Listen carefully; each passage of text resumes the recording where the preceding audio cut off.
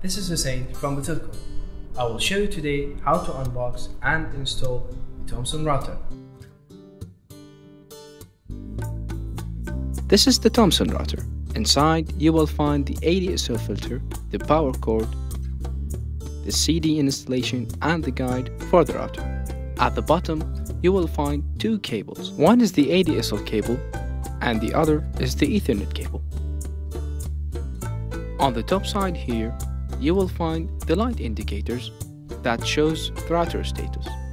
On the front side you can find the wireless button which you use to refresh your wireless network. On both left and right side of the router you will find the air ventilation that should not be blocked. This is the back side of the router.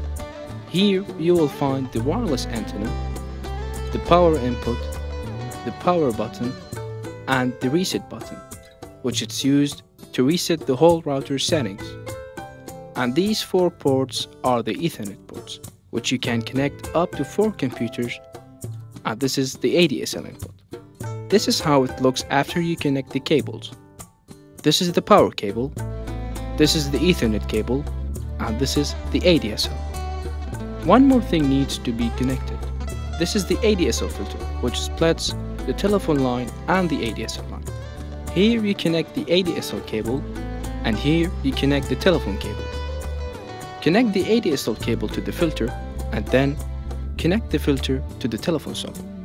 At the other end, connect the Ethernet cable to your laptop or your desktop computer to set up the router. The next video, I will show you how to set up the Thomson Router. For more information, you can visit our website batelco.com or help.com.bh, or you can call 196. Thank you for watching.